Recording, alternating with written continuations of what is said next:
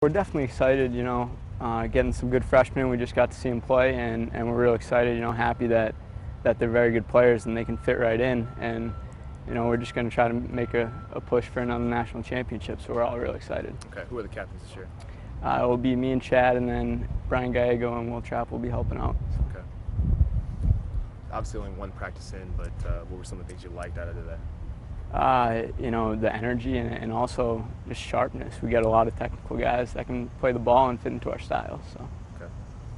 Like I asked before, you've been around a lot, been in big games. What can you do to make these younger guys grasp what you guys are in for this year? Just play well.